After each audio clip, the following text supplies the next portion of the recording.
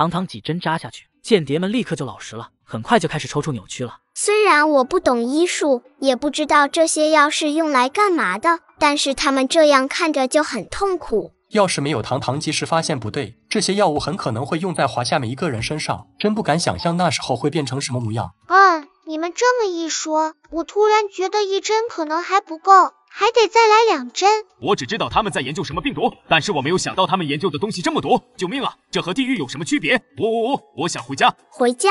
哼，你想得美！你们处心积虑的想毁掉我们的家，有什么资格说要回家？你们就留在这里，好好享受你们研究出来的好东西吧。不，我不要，我招过我全都招，你们想知道什么我都说，千万别给我用这些药。不用了，我们什么都不想知道。糖糖，你继续吧。好的，这里还有20-30种药剂呢，我给你们挨个试试吧。随着糖糖的努力，实验室里传出一阵阵鬼哭狼嚎，片刻后才结束。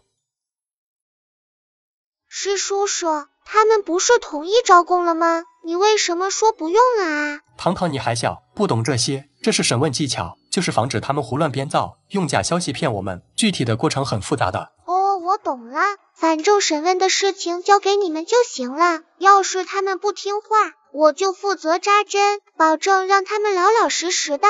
糖糖真厉害，可算是帮了我们大忙了。经过1天1夜的审问，很快施磊就知道了事情的来龙去脉。糖糖小朋友，我代表组织谢谢你，多亏你高超的医术，我才能再次站起来，同时识破了敌人的诡计，国家和人民也避免了一次重大的损失，还反过来制裁了二国。糖糖，你功不可没，国家特意为你颁发了特等功，祝贺你！糖糖好棒，恭喜你！其实我也没做什么啦，这都是靠大家齐心协力才能打败那些坏蛋。糖糖做得好，爸爸以你为荣。说起来，我现在也算是英雄的父亲了，以后无论走到哪里都脸上有光，腰杆子都比别人要硬得多。别说你了，就是我们这些当叔叔的都觉得与有荣焉。5岁的特等功国家英雄，说出去估计都没人能信，真是太神奇了。不过糖糖的特等功实至名归，即便没有间谍这一茬，就说他能治好聋哑症和脑血栓，还能让断腿重生，光这奇妙的医术就足够载入史册了。我的妈呀，我原以为自己有个神医朋友就很牛了，现在我居然还有了个英雄级好朋友，我真害怕哪一天我飘了，到处都横着走。这话说的，我们小鸭本来就很厉害，什么时候想横着走都行。没错，这次不只是糖糖立了功，小鸭你也是功不可没，国家也给你颁发了3等功。小鸭真棒，恭喜小鸭！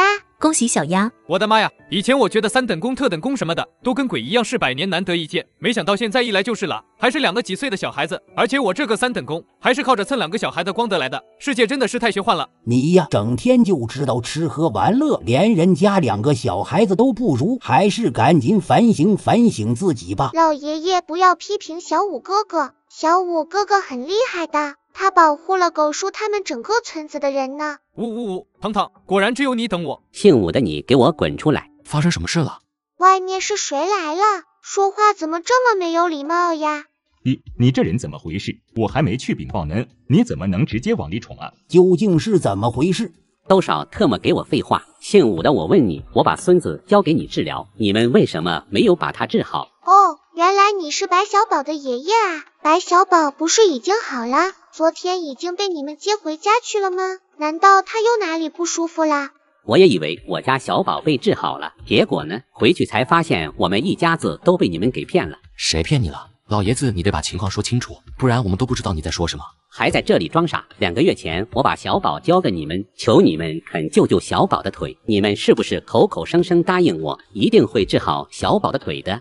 这件事情嘛，我当时……你可别想着否认啊！我当时可是全程都录了音和录了视频的，你要是想耍赖，那我告诉你，门都没有。你这人怎么回事？当时哭哭啼啼的来求人家救你孙子，哭得像是天都要塌了一样，结果呢，人家好心救你家孙子，你却暗搓搓的录音录视频，反过来威胁人家，真是忘恩负义的白眼狼。还不止呢，你那时候又不知道治疗结果，却事先就准备了这么多，分明是居心不良，别有企图，一开始就想着要把这些当证据陷害别人，真是心都烂透了。你们胡说什么？谁要陷害你们了？又不是我逼着你们保证会治好我孙子的，你们非要这么骄傲，自满怪得了谁？真没见过这么不要脸的人，让你进门我都嫌你脏了我家的，赶紧给我滚出去，不然我就直接动手了，到时候所有人都会看见你是怎么被人丢出门的了。有本事你丢一个我看看，我手里可还有录音文件，我孙子还是病号呢，要是我们有个3长2短的，你们所有人都逃脱不了责任。老先生有什么话直说就是了，胡搅蛮缠有什么意义？好啊，你还有脸跳出来说话，当初就是你骗我们。是叔叔，你认识他们吗？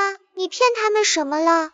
就是你装残废，又假装被神医治好了。要不是看到你这个成功的例子，我们怎么会把小宝送给你们治疗？结果呢，小宝的一辈子都毁了呀！呜，我怎么越听越糊涂了？小宝到底怎么了？这又跟施磊叔叔有什么关系？怎么跟他没关系？要不是他装残废被治好，还在别墅区里疯了一样的到处跑，又骗我们，让我们以为武家真的有能治好残废的神医，我们又怎么会把小宝送到你们家来医治？结果小宝的一辈子全都被你们毁了。你胡说，施叔叔才没有骗人，而且我看到过小宝，他明明就是好好的呀，还能站起来走路呢。好什么好，只是能站能走路有什么用？他根本不会日行千里，也不会一蹦几10米高，这不是骗人是什么？而且医生说，因为小宝的腿断过，还是粉碎性骨折，所以会有后遗症，每逢阴天下雨，断过的腿都会痛。我们小宝可是要参加世界奥运会要拿冠军的，有这么一双腿还怎么赢？他就是被你们给毁了。谁跟你说腿断了治好后就能日行千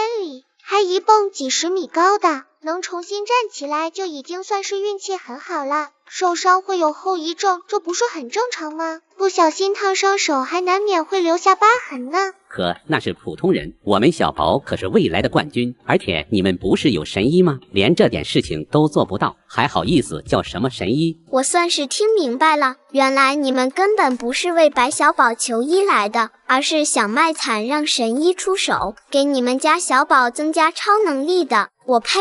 想做梦就回去盖被子睡觉，别来讹人。